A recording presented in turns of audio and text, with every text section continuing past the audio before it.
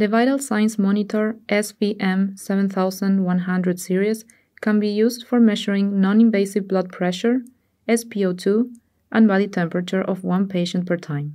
This monitor can be used for multiple patients and generate alarms. It is also suitable for daily spot check round or in the emergency department. On the front of the vital signs monitor, you can see the power button, the touch screen, the alarm indicator, and the button to mute the alarm. And here is the button to start and stop the NIBP measurement. On the left side, you will find the sockets for SpO2, NIBP, and the recorder. On the back side of the monitor, you have the AC power socket, the connection for the network, as well as USB ports, and the connection to the thermometer. On the right side, you have access to the battery pack. On the top of the vital signs monitor, you can find the indicator for the wireless connection. To turn on the vital signs monitor, press the power button.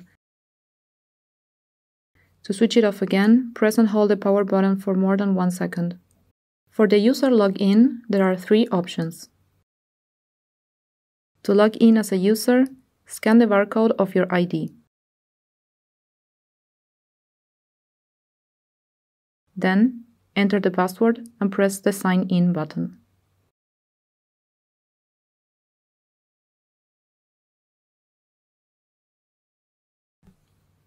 If you don't use a barcode to log in, enter your ID and password manually. If you don't need to save any data, you can skip entering your ID and password. Just touch the key Continue without login.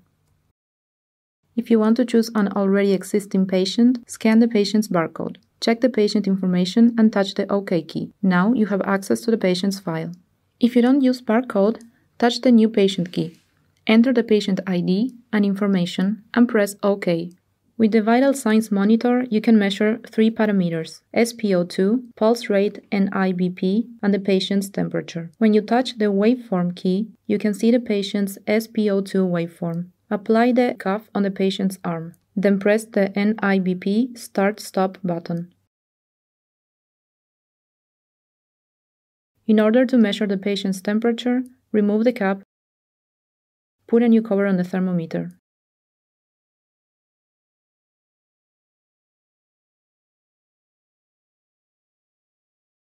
To turn it on, press the On MEM button. Check the icons on the thermometer screen and wait for the 2 beep sounds. To measure the temperature, place the thermometer into the patient's ear. Press the Scan button for 1 second until you hear a long beep. After measuring the temperature, remove the probe cover and throw it away. To record additional data, go to the Manual Input window.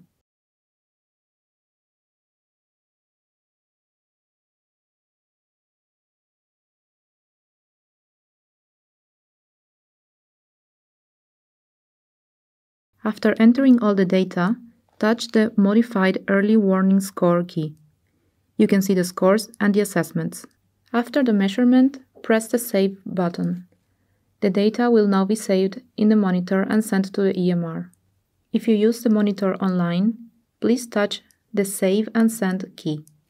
The data will be saved in the monitor and sent to the EMR at the same time.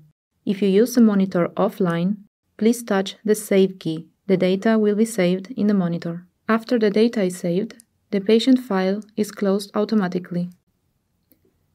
To choose the next patient, just scan the barcode and the patient's file is accessible. If the data is just stored in the monitor, you can transfer it to the EMR with a network cable. Touch the Spot Table key, choose the data, and touch the Send key. After using the monitor, connect it to an AC outlet to charge the battery.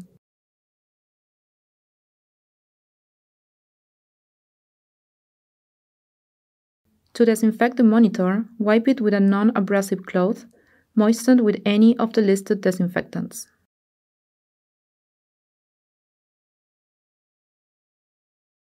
When the value is out of range or there is any technical issue, the monitor triggers an alarm. To mute the alarm temporarily, press the Silence Alarm button.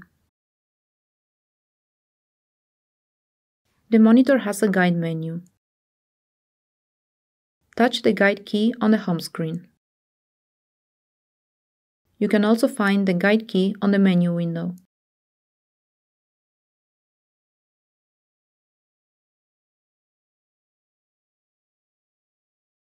Enter the review screen by pressing Spot Table key. Now the Spot Table window opens. On the Spot Table, you can review the data history. By touching the Detail icon, you can see the manual input data. If you want to delete the data, please tap the checkbox and touch the Delete button. You can filter the patient by patient ID or patient name.